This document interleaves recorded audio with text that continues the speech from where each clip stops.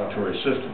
This system was built to protect itself from an attack, possibly, and to be able to retaliate. That's why we have all this concrete and steel.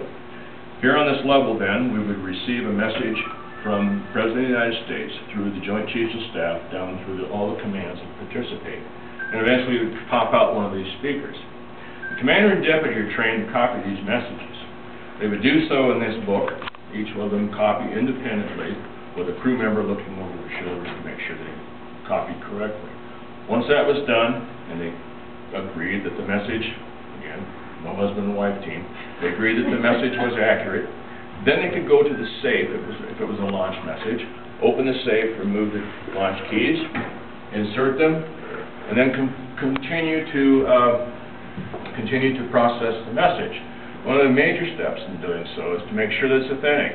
That was done using a set of cards. The cards could be cracked open, and inside there should be 6 values that match the values that were originally transmitted in the message. That being done, that would be an authentic message coming from the President. You could continue on. To continue, you would enter then, for the first time, you'd have the information necessary for the coded switch system. Those values would be inserted, a button would be pressed. If you got a green light, then you could initiate the launch sequence. But you had to have a time to launch. That was determined by a reference time in the message. That would be determined by the crew then, using other documents that they had on the site. Then at a particular time, they would wait here at the clock, and when that time came, they'd launch the missile. If they had time, they would go through the processes necessary and called for in the checklist to prepare the complex for launch. If it was very quick, they would eliminate those until after they launched. We're going to go quickly. Let's assume that the second hand is coming up on the double zeros.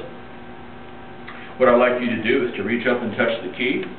It takes 2 people to launch the key, as it does to perform any other task in the site for safety and security reasons.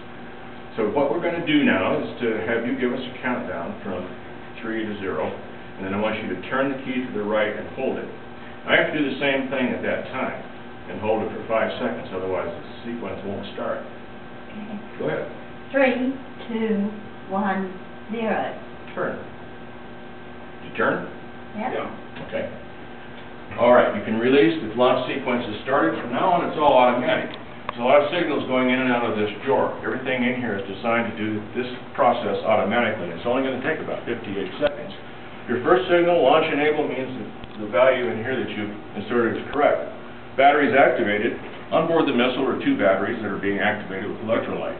They're coming up to charge, which will give us the 3rd light, meaning that they're up to charge. And then we'll get the next lights in the series relatively quickly. Silo soft and guidance go will be the next lights that we get. As the silo door opens, we'll get an alarm from the security system up there, meaning the door is moving, and now we have the missile exposed for the first time.